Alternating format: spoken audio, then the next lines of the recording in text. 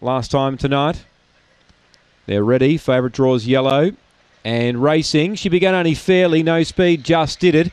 Jolene Marlowe will lead. Lucy Stardust and Victor Ollie doing the pursuing early. Now Fabric gets to about fourth.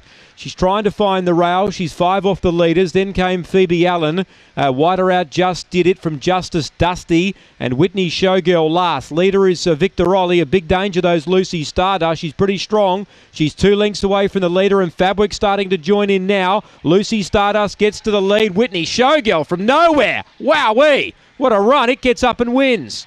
Lucy Stardust will get second. Where did that winner come from?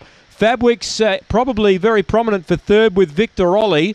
They're in a photo for third and fourth. Jolene Marlowe in behind them from Phoebe Allen.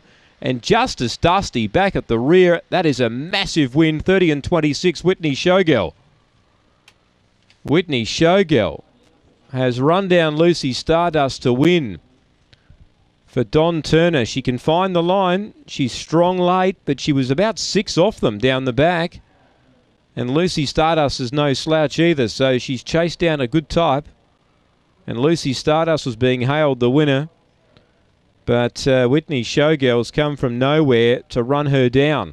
Don Turner. 2/3 Victor Ollie grips on ahead of Fabwick. 3, 7, 2 and 5. And didn't that race change complexion? 30 and 26 a time. 4:42, 13:24 on the way home. 3 Whitney Showgirl has come screaming home to win and run down Lucy Stardust.